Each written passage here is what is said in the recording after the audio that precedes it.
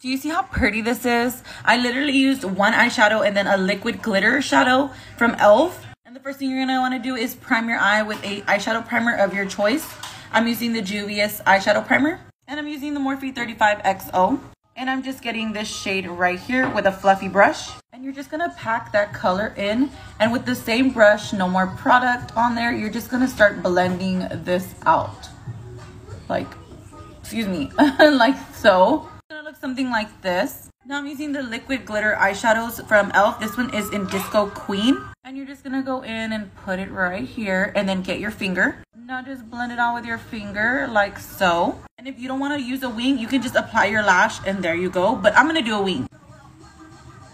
Get more of that same eyeshadow and just put some down here. Some eyeliner. Now lashes. Now add your lash. See how easy that was? And it's super simple, super pretty, perfect.